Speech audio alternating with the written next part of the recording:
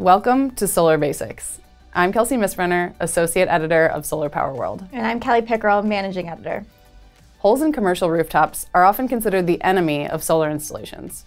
Building owners don't want them, installers don't want to make them. So fully ballasted systems have become the norm for commercial roofs. But today's commercial roofs are not typically designed to hold a bunch of solar panels, let alone heavy ballast blocks. Roof penetrations can be an option with a little Roofing 101 and the right products. To understand how to use penetrations on flat roof solar installations, one must first know how a commercial roof is constructed.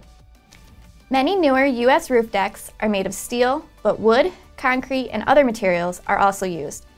Rigid insulation is installed on top of the substrate, which is then layered by a high-density cover board. The top layer of a roofing system is a waterproofing cover. It's understandable why building owners and installers don't want to penetrate into this layered building protectant. The common concern is voiding the roofing warranty.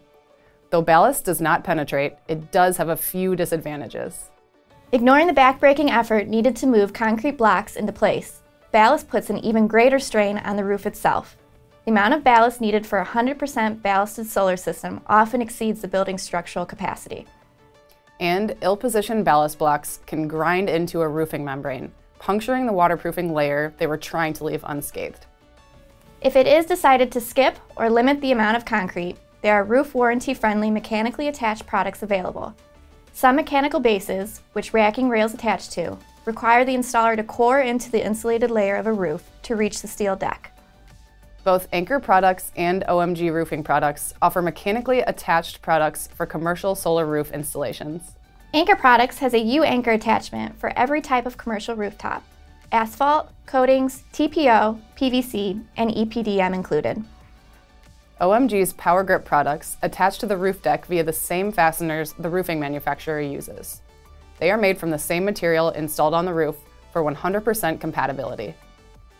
While ballast works in many cases, drilling a few holes into a commercial roof can bring solar installations to more roofs without voiding any roof warranties or having waterproofing worries. Just make sure the roof system manufacturer is involved in the process. For more on solar mounting techniques, read our story online and stay tuned for the next Solar Basics videos.